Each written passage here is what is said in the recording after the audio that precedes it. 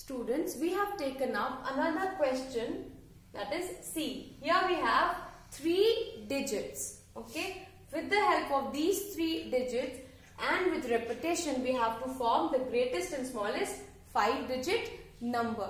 The rules are the same. For the greatest, arrange in descending order, and what do we repeat? We repeat the highest value of the digit. Okay, here 4 is the greatest number, so we repeat 4 at the highest place values. That means leaving these 2 digits on the smaller place values, we repeat 4 as many times as required at the higher place values. Okay, so 4 is repeated. How many times? We have 3 digits to make 5. That means 4 is repeated 2 times. Okay,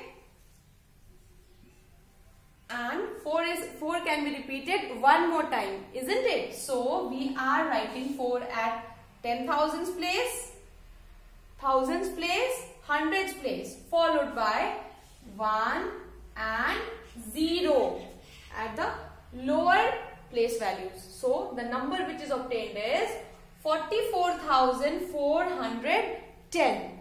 Okay. Now coming to the smallest one, how do we do?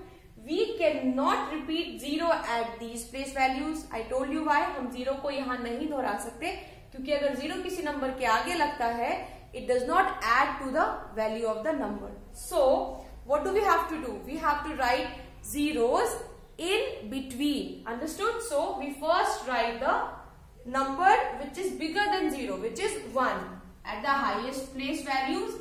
Then we can repeat 0. How many times? 3 times. Yes.